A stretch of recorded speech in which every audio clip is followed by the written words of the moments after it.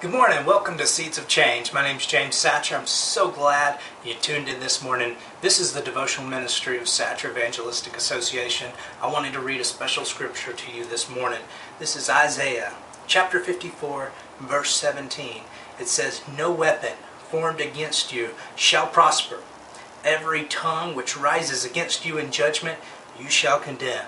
And then it says, "This is the heritage of the servants of the Lord, and their righteousness is from me." Isn't that an amazing promise? It says that no weapon formed against you shall prosper. So if it feels like at work everyone's working against you, your boss may be talking bad about you, somebody else may be saying bad things, there may be rumors going around, or maybe in your family people like to say bad things about you, I want you to know that no weapon formed against you shall prosper. And any tongue that rises up against you, God shall condemn. See, we have to know that God's got our back. When we go to bat for Him, He goes to bat for us. You know, it says very plainly that if we serve the Lord and put Him first, He will bless us. In fact, Psalms tells us that His favor will surround us just like a shield.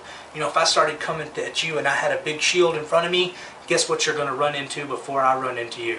My shield of favor. That's the same way. Just when you walk into a room, at work, home, wherever you may be, your favor goes before you.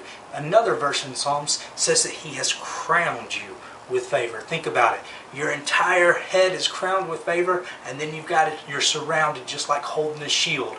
I think of Braveheart or these other movies where they've got those shields and they stand there and they hold tight against the enemy. The first thing that they come into contact with is that shield. It's the same way with you, with your favor. So say that with me. We're going to say this together. Say, "My shield is God's favor." One more time. My shield is God's favor. Thank you so much. I look forward to seeing you tomorrow.